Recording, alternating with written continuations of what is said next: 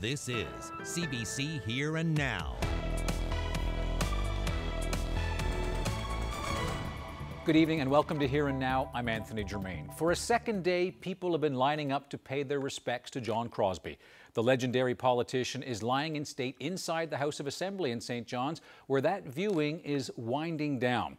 Once again, Here Now's Peter Cowan is there. Peter, you've spent 2 days now talking with the many people who've come to pay their respects. What strikes you from some of the conversations you've had?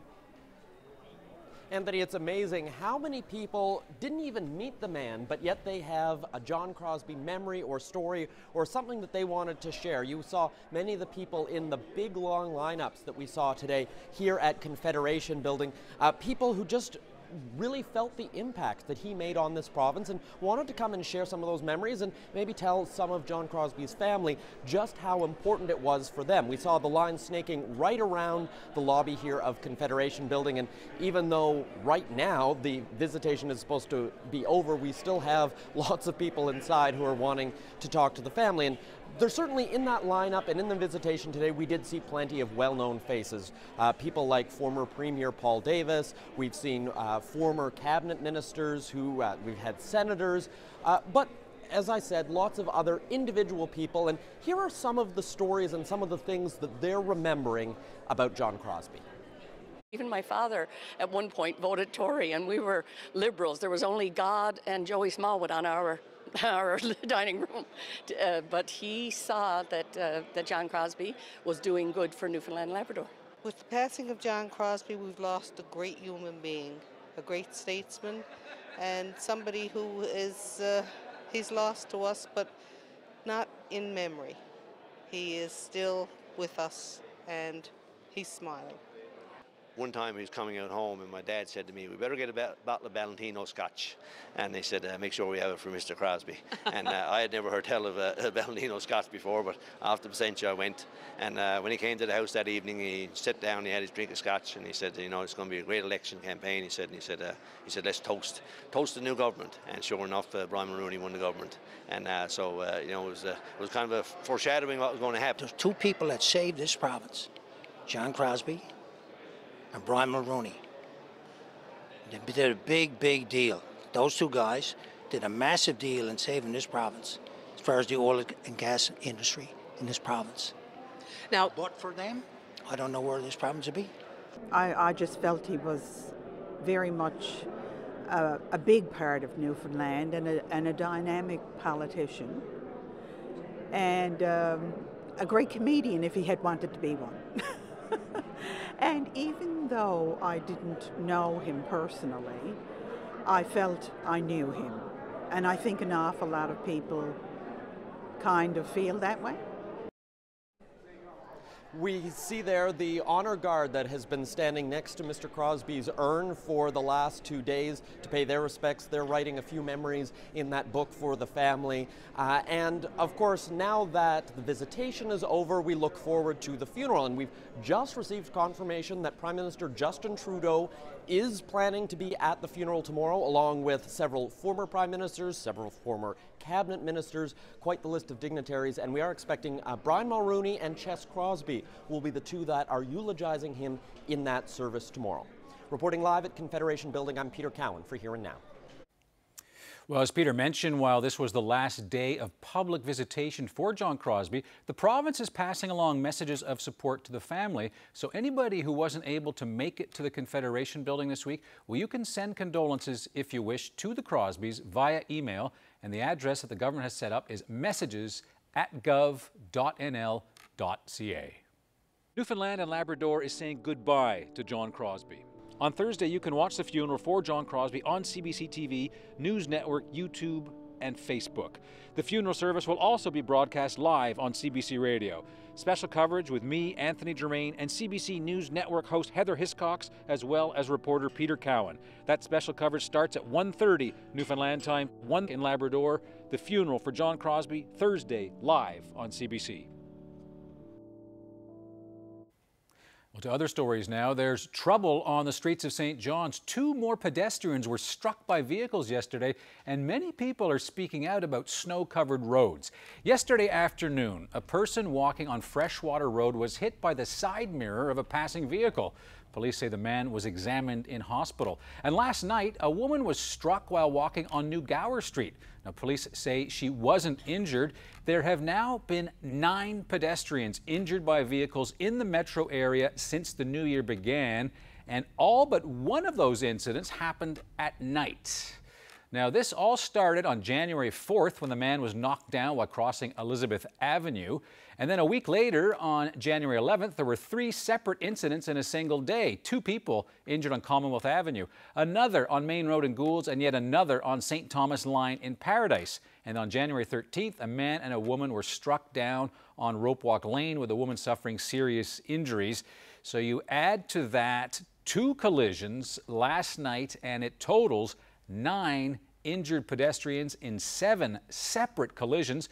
Now people are posting angry comments on social media, many of those directed at the city of St. John's. And those comments point to the piles of snow which leave no room to walk on the streets, forcing pedestrians into very dangerous situations. Now the city will be holding a news conference tomorrow to address those concerns. Yeah, certainly not a good situation considering we've had some pretty nice weather, so people are getting out and enjoying the weather. We can thank an area of high pressure for that. That has sunk south now of the island, allowing some more cloud cover to move in, but we are hanging on to these colder temperatures, and we've seen that for the past couple of days. Now looking ahead, because that's what everybody's talking about, we have another area of low pressure. It doesn't look like much right now, just south of Ontario. That's going to head our way as we head Thursday night into Friday and continue through the day. We already have some winter storm watches in effect for most of eastern Newfoundland, with some special weather statements towards the interior. I'll have all the details and time out the system when I come back. Anthony? Thanks, Ashley. Another storm, obviously. Well, police in Corner Brook, they are not providing much in the way of details about Corner Brook minor hockey's missing money. But Here and Now has learned that police have been investigating the case now for nearly 1 year. As we reported last night, more than $80,000 is owed to the city.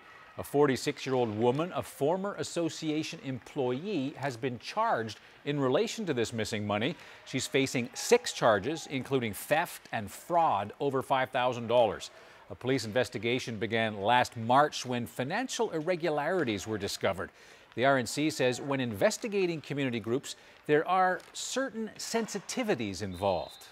You're dealing with a volunteer organization, so not only are we, trying to determine, what has transpired, but we're also trying to protect those that have not been involved, and certainly, make sure that we cover off all the bases and that we identify the people that are responsible, and also exonerate the people that are not.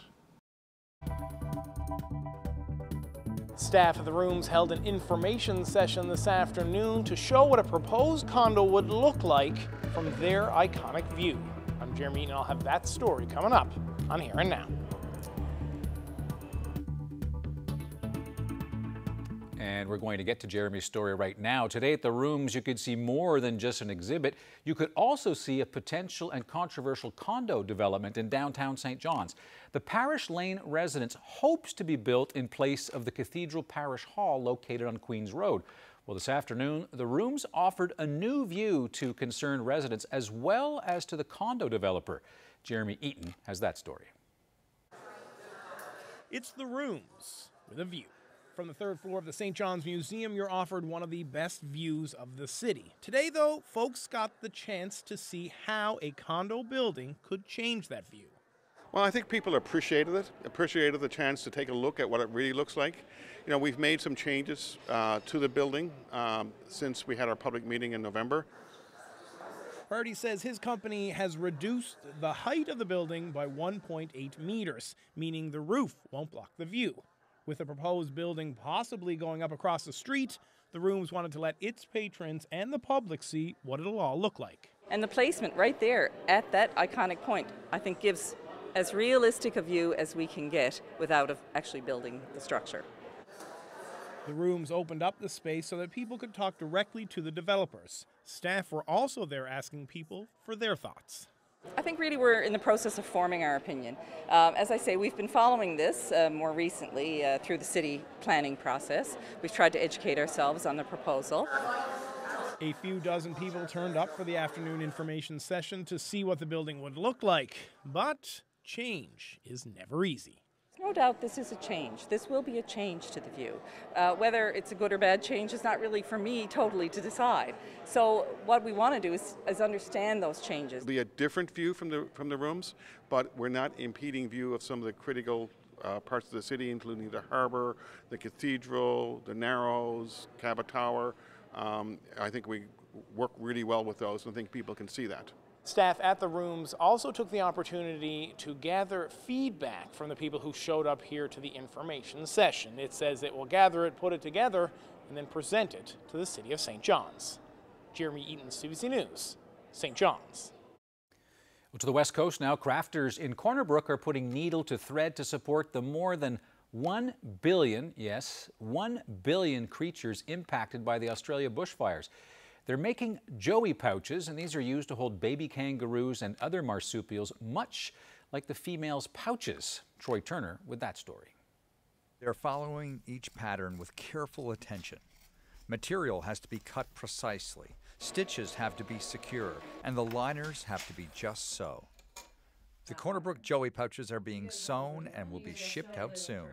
For Amanda Young, who visited Australia in high school, news of the fires brought heartbreak. Having pet the koalas, having pet and fed the kangaroos while I was there, I think that kind of, there was like almost like a connection there that made me feel a little bit more emotional, I guess, about the animals losing their homes. Young and Amanda Sharp are two of the many Corner Brook residents contributing to the cause. Sharp was sparked by news that Australia's Prime Minister Scott Morrison was initially vacationing in Hawaii while fires ravaged his country. It just really hit me hard because it seemed to be another leader in government just like not being behind his people, not being there when they needed him. And to me, I would have felt a sense of abandonment and just the anxiety and stress, the extra anxiety and stress that would have caused when you're already in the middle of like all that stress. Your leader should have been there for you. Morrison later apologized and cut his trip short. For millions of devastated creatures, the devil's in the details. So the group is using approved patterns and materials provided by the Facebook group From Newfoundland to Australia with Love. Sharp and Young organized a sewing day over the weekend. About 15 people showed up to learn and lend their support. The completed joey pouches will be sent to St. John's this Friday. After that, they'll be shipped to Australia, where they'll wait at a warehouse to be used as needed. Troy Turner, CBC News, Corner Brook. Being here at the Youth Olympics representing Canada, it's pretty amazing that in itself. And the curling is a good bonus, I guess. Local curler Nathan Young certainly turned heads at the Youth Olympics in Switzerland. Well, he won't be holding the championship trophy this year. We're going to ask what the future holds for the 17-year-old from Torbay.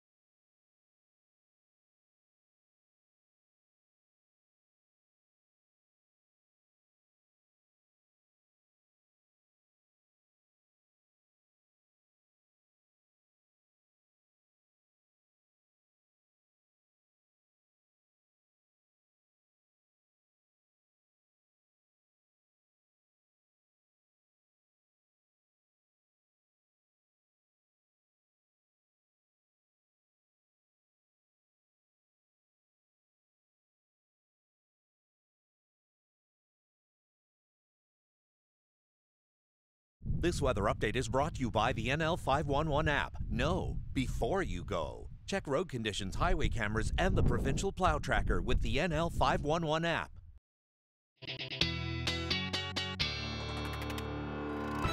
Another sunny, albeit crisp kind of January day. Mm-hmm. Yeah. It's a beautiful morning. It was beautiful. Still cold though. Yes. A little bit. Yeah, right. It was. I like it when the sun's shining though. This is like my ideal weather. Cool temperatures. You can always dress for it. It's beautiful. It's true. And get out and enjoy it. Yeah. I want to ask you, obviously tomorrow, the big day, we've got special coverage for John Crosby's funeral. Yes. There'll be people lining up early, I suspect, before the doors open. What kind of weather are we looking at, tomorrow afternoon?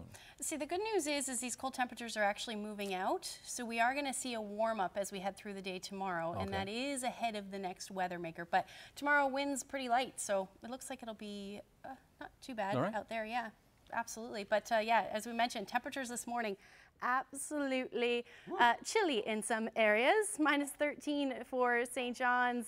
Areas that were in the lower elevation or lower levels, we're seeing temperatures in the minus 20s. Recorded those coolest temperatures of the season so far. Minus 26 for Lab City and minus 23 for Happy Valley Goose Bay. Now, if we take a look at where we're sitting right now, didn't really move much. Minus 9 this afternoon for St. John's, or currently sitting at minus 9 rather.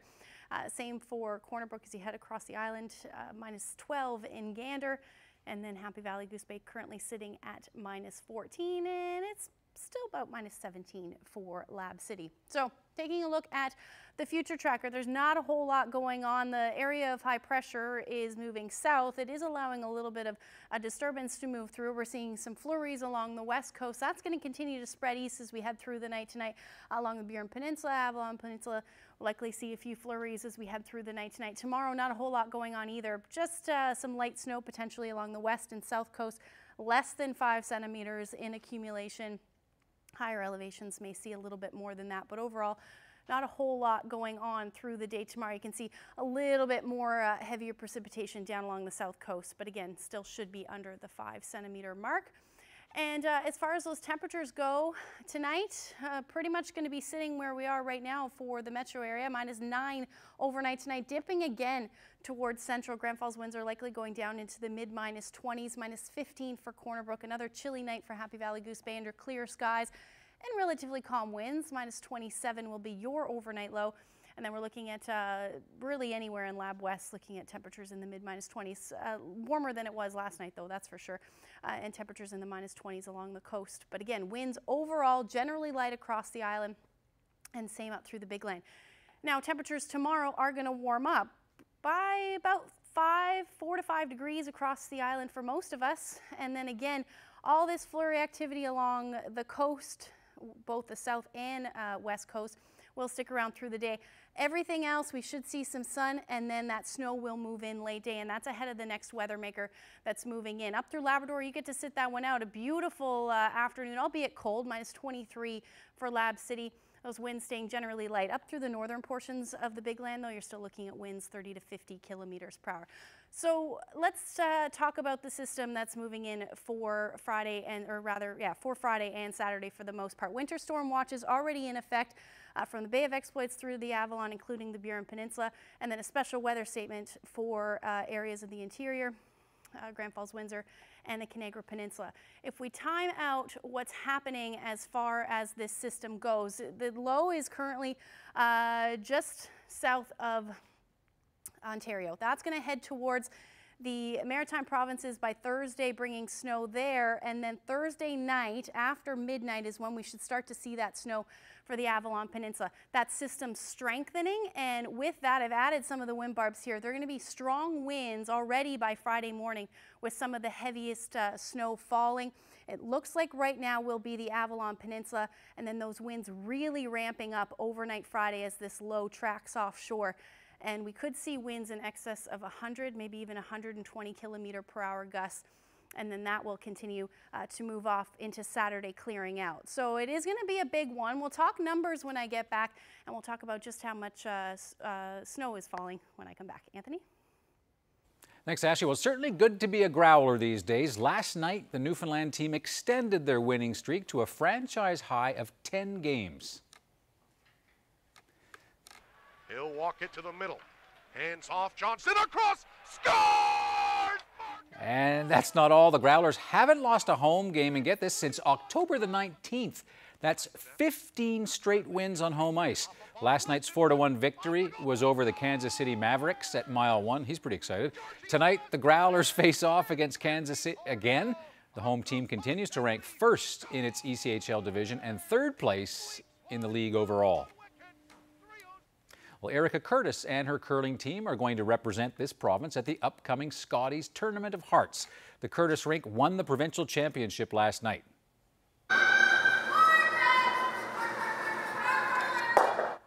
The Women's Provincial Championship wasn't easy to win this year. Curtis had to win 3 games in just one day to win the title and earn the right to head to the Nationals. The team went into the finals as the underdogs, taking on an undefeated team. With the provincial title in hand, the Curtis rink will head to Moose Jaw, Saskatchewan next month to represent the province at the Scotties. It was a little difficult. The hardest part was probably being quite exhausted. 3 games is a lot in one day. But you know what, we took each game one end at a time, and well, here we are now. And staying with curling, Team Canada, led by Torbay-born skip Nathan Young, came close to victory during the playoff round of the Youth Olympics in Switzerland today. But in the end, Japan won. It was close, though, 5-4. A dramatic finish in an extra end. Young had a tough draw to the button for the victory, but as you'll see, crashed on a guard just before the rings. Well, the 17-year-old is pleased with how the team played overall, and we managed to reach Young in Switzerland after the big game. Just by looking at the score, I think you can tell both teams played pretty well. I mean, it was only 4-3 in the 8th end, and we managed to hold them to 1, and we had a draw to the button in the 9th end to win, and I missed that. But otherwise, you know, a few shots here and there for both teams. I think that would be fair to say. But no, otherwise it was a good game. Well, I can tell you that I was nervous throwing that last shot. You know, it's not, particularly for me, where I haven't had a lot of experience, haven't had many opportunities where, you know, you're throwing in an extra end, draw to the button to win. But I think in that moment, I was just trying to tell myself it's just you know, a plain draw to the button, just like you're home at the curling club throwing a practice draw. And but I was kind of struggling with that miss all week. A couple times that happened where the intern draw just stayed super straight, and this one stayed straight as well and just ticked the guard. I'm fairly pleased overall. You know, I could definitely see each game. I was learning and taking new things forward and working on small things here and there. And I'd love to be playing. Well, I would have loved to have played this afternoon and tomorrow, but mixed doubles are still coming up, so we can still look forward to that. Just being here at the Youth Olympics representing Canada, it's pretty amazing that in itself.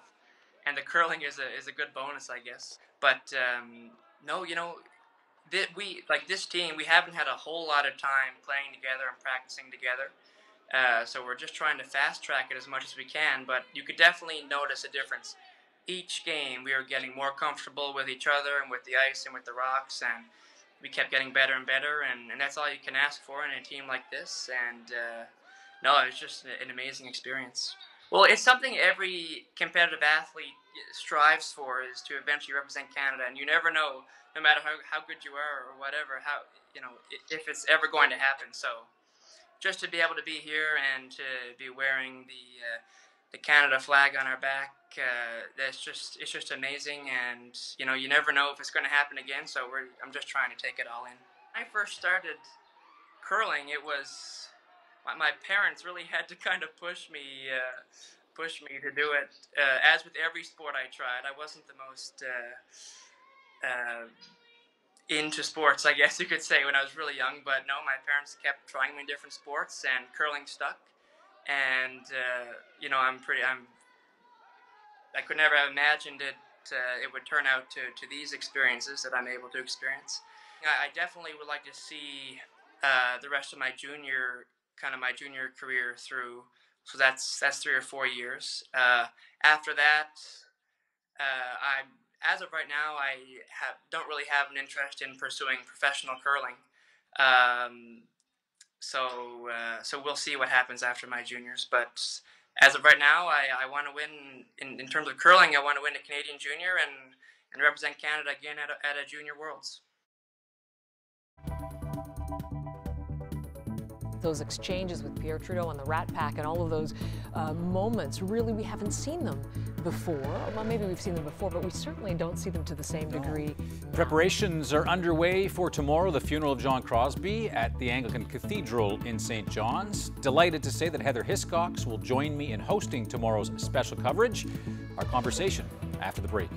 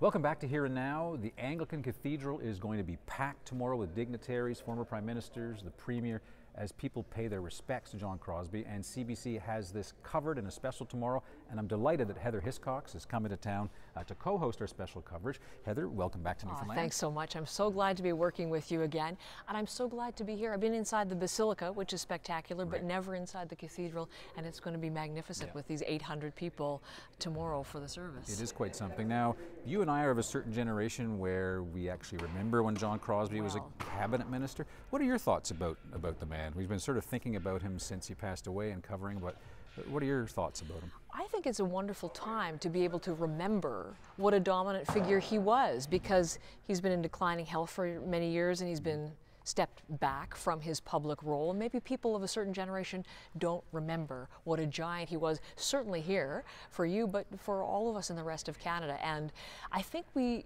think of the Crosbyisms and the quips and the exchanges with Sheila Copps and all of those things, but it's a chance to really reflect on how important he was to people here, but in what he contributed as far as free trade and your offshore oil industry and all of the major policy things that he was the driver of that we maybe lost sight of. There's no question, Heather. A lot of Newfoundlanders and Labradorians are delighted that you're here, that people outside the province are actually going to be part of this farewell to this larger-than-life figure. Why did you want to be here?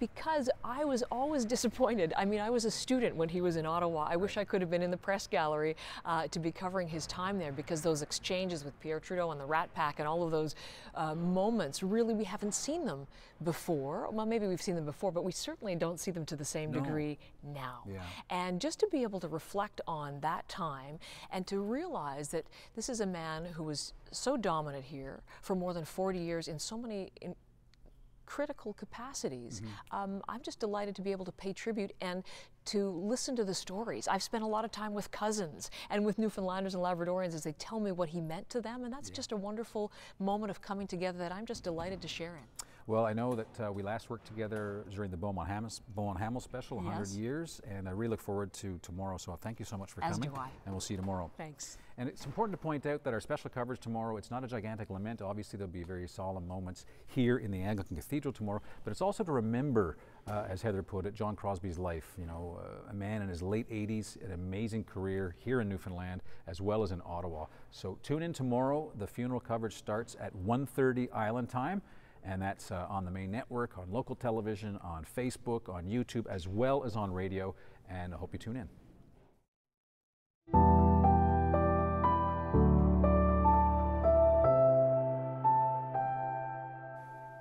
Well, while hundreds are expected to pay their respects to John Crosby tomorrow at his funeral, there is another place in St. John's where he can be remembered. The Rooms has set up an exhibit and a book of condolences in its lobby.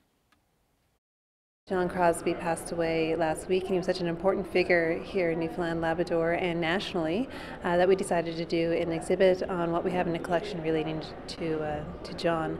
So what we have is a picture of him when he became Lieutenant Governor, and we have 3 buttons from his time in different campaigns, and his book, and a picture of him as a child. That is actually part of the archival collection here from the Elsie Holloway collection. It was a very quick turnaround, of course, for this. Friday came in and said we should do a commemorative exhibit on John Crosby. So we did it. We spent the morning choosing artifacts and looking and writing, and then by the afternoon it was in production, and by Friday afternoon it was up. And it's a very sad event, of course. And John was a wonderful patron to the arts, and he had myself down and my director to the Government House when he was Lieutenant Governor for tea one day to talk about our work, and he was just a very lovely man, so we thought it was really important to have a small exhibit here to remember him and put out a book of remembrance so that people can come in and sign it and remember John Crosby and his contribution to the province. Well, he was the love of her life as she was his. Those are the words that John and Jane Crosby's family have used to describe the couple's relationship. The pair were married in 1952, and they went on to raise a family, all while living a life of politics and public service. Well, now, as people are remembering John Crosby, they are also reflecting on his other love. See, all the little animals love me now I'm retired. I worked with the Crosbys as the honorary naval aide de camp I've been there for a number of years, and when Mr. Crosby was appointed to Government House, I was asked to stay on, and I got to know the Crosbys really through that period. They were gems. They were very special people. They were considerate. They looked out for you. At times, you know, Mr. Crosby could be a little gruff around the edges, but inside was this teddy bear who really looked after people. Mrs. Crosby always made it a point of asking about my children, where they were, how they were doing. They would go so far as even to bake cookies and things like that. I want also to thank my wife, Jane, my partner for 30 years, for her tremendous assistance to me throughout my career and throughout this campaign. We met through a mutual dear friend, and we've been thick as thieves ever since, quite frankly. Remember me to one who is there,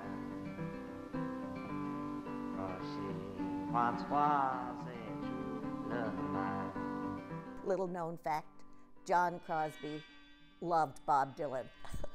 You know, I went down there one day, and down at Hogan's Pond, down the country house, and I said, "What the heck have you got on?" I thought it was a radio station, you know. He said, "What's the matter with you? Don't you know genius when you hear it in music?" I said, "That's Bob Dylan." And he said, "Yeah." I said, "After all these years, I didn't know you loved Bob Dylan." Whether John Crosby will run in another election will depend on his wife, Jane. She traveled with him almost everywhere he went. At times on the campaign, she appeared worried he may be pushing himself too hard. At other times, their closeness was very apparent. We were talking the other day when I was over there, and she was talking about an event they went to. John had just flown in from Houston and Calgary, and she wrote in her journal, he really didn't want to go, but it was a close personal friend who was throwing this event. So they went, and he really, really loved it. And she said he came home grumpy, because when I don't go with him, he always comes home grumpy, because he missed me. She had that written in her journal. That was like 15 years ago. That's how close they were. You know, sometimes when you see the birthday announcements on the telly, you know, and somebody is, you know, 40 years, 50 years, 60 years, and you go, "Oh my gosh, how beautiful is that?" And well, those people, you know, our grandparents and stuff like that, they know that kind of love, and that's what John and Jane had. And they had it in their private life, in their public life, and they passed it on to their children. I don't think you can say much more about anybody than that.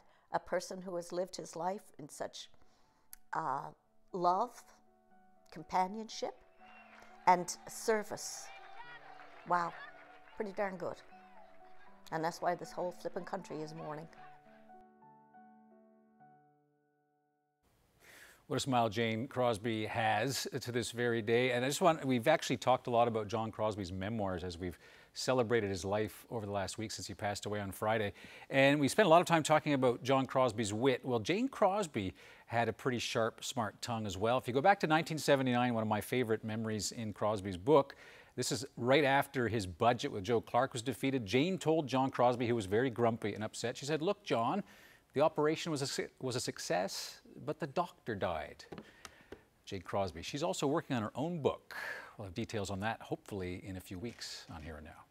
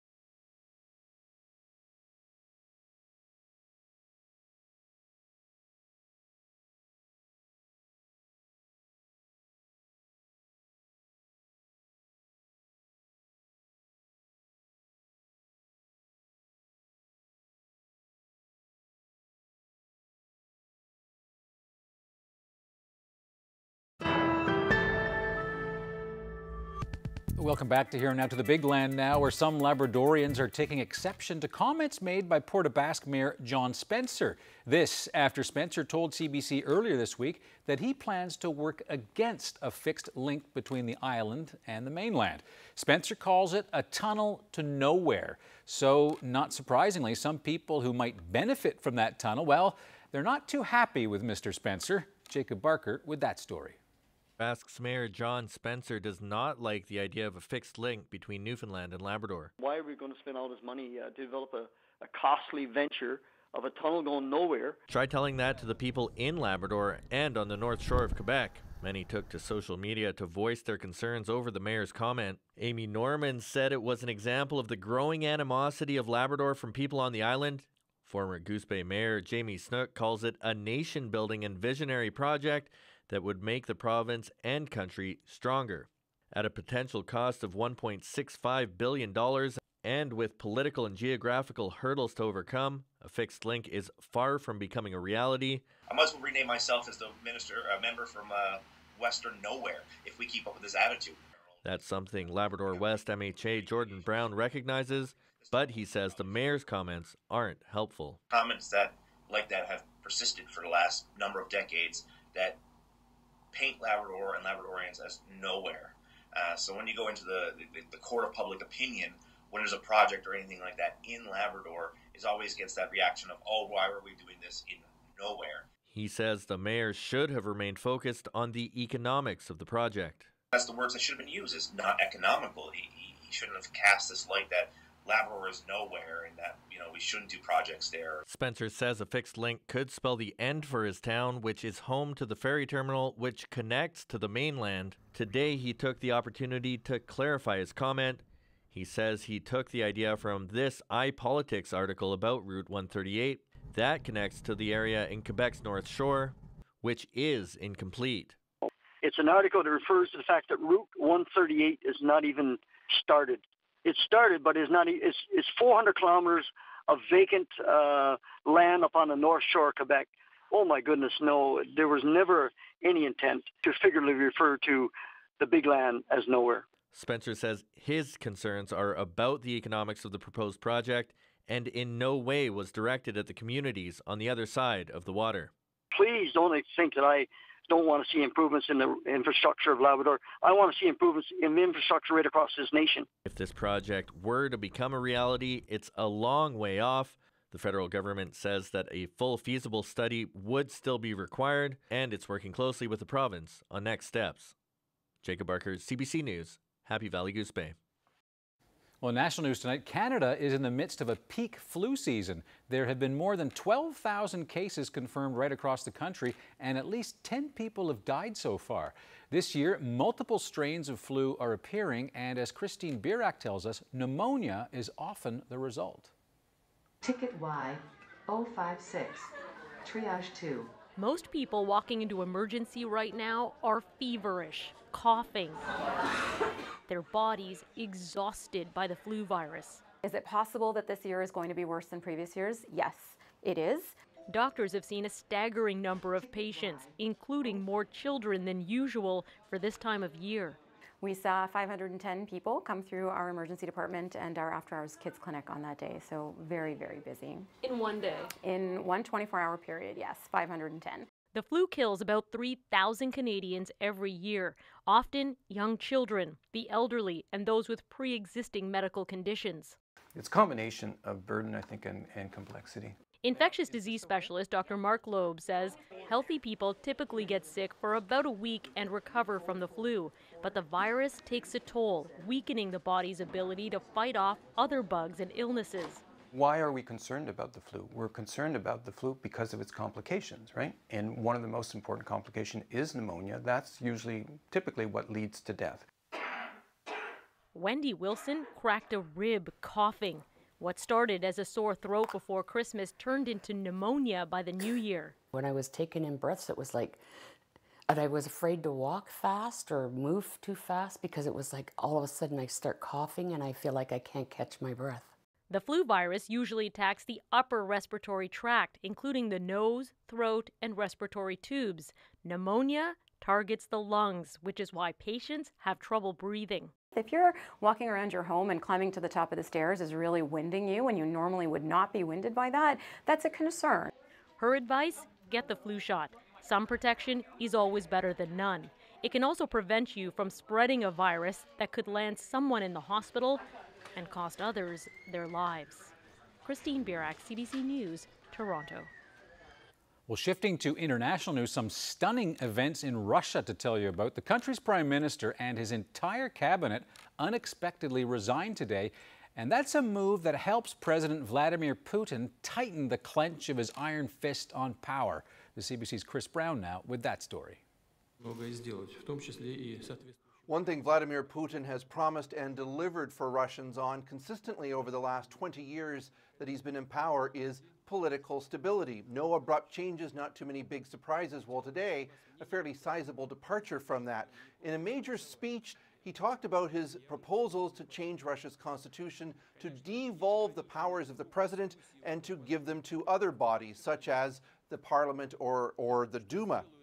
The idea going forward would be that the parliament would have to appoint the prime minister, the parliament would have to appoint cabinet ministers, and that's something right now that the president does. He is banned by law for running for a third term, and today he said he's not going to change that law. So someone else will presumably become the president, but a far weaker president than what he is. And he's also in the process creating a couple of options for himself to move into, potentially a much more powerful prime minister's role, perhaps something different with another body called the State Council.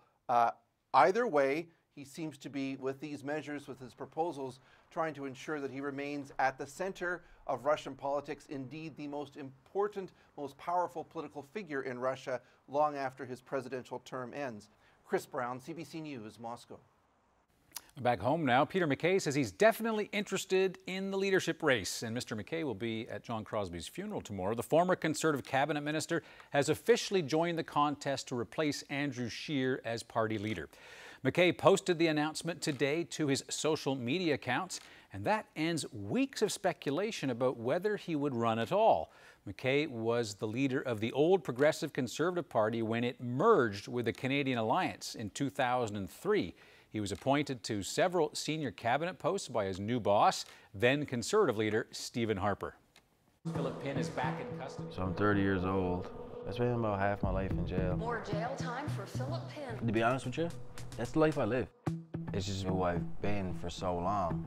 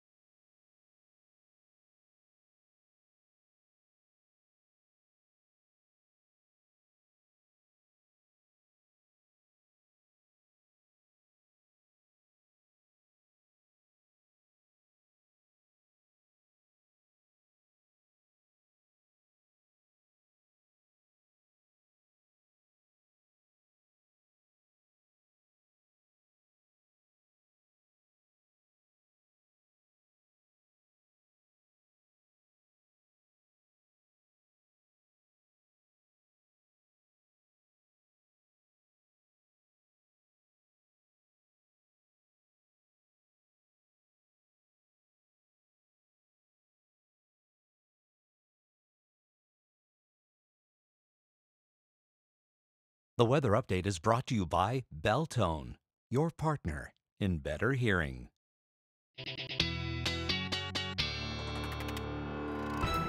Everybody on social media and even going around places, people talking about what's going to happen Thursday night, and Ashley's going to give you her best forecast in just a moment. But I did get this tweet from Walter Harding, a Here and Now CBC fan, who says you should remind people to check their dryer vents and their air exchange vents and not to sort of smack them on right after the big storm, because sometimes you can end up with a little air exchange problem, maybe possible fire. So some good advice, and you know, we're not really looking at anything until late tomorrow, so you got some time to make sure. Oh yeah, lots of time. Well, tomorrow night after midnight it'll start. So yeah, you definitely have time to clear what you can. How many centimeters? How many centimeters?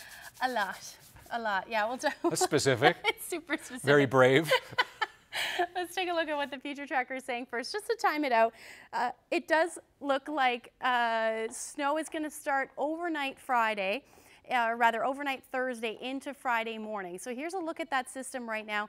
We're going to start to see that snow move in. The strongest winds with this system look like they'll be overnight Friday into Saturday morning as that low moves off. But the trend of this system is moving south and east, and that's bringing the heaviest snowfall right along with it as of now. And those winds, you can see the wind field's quite large with this system. So as much as those winds are going to be really strong, certainly for the northeast coast, really the entire province is going to see the effects of those winds as we head through the day on Friday. That'll move off, clearing things out by Saturday. Still going to see some lingering flurry activity though, as those winds continue to stay quite strong as well. But we will eventually see a little bit of clearing, and behind that we've got another system. But let's get first through the first one, and then we'll start talking about that one. So here's a look at what I'm expecting snowfall-wise. Still have another day to fine-tune the forecast, but those temperatures are even cold as we head towards central. So I still have Gander in that 20 to 40 centimeter range, significantly less as you head further west. Corner Brook only looking at anywhere probably closer to the 5 to 10 centimeter range, but I still have you in that 15 centimeter. But the one to note really is Bonavista Peninsula and the Avalon Peninsula. That's where it looks like the heaviest snow will fall. Somewhere in between there, we will more than likely see 40 to 60. Even could see some higher amounts. Now with this wind, it'll be blowing around, so it'll kind of be hard to determine just how much snow fell. But that is what we're looking at right now. So the other thing to note, mention those winds. They are going to be strong. They're going to pick up early on Friday morning. As you can see, widespread gusts anywhere from 50 to about 70 kilometers per hour. And then as we head through the day on Friday, even stronger. This is when we'll start to get into that 90 to 100 kilometer per hour range with those gusts.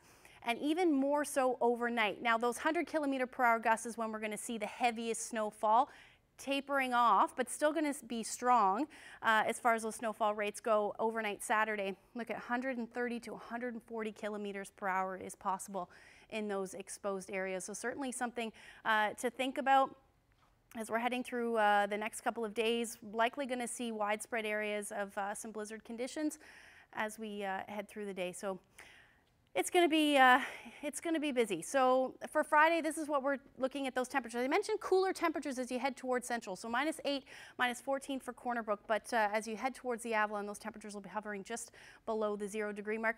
Beautiful up through Labrador. You get to sit this one out, as I kept mentioning, -26 for Lab City as your afternoon high. So that's a look at your forecast.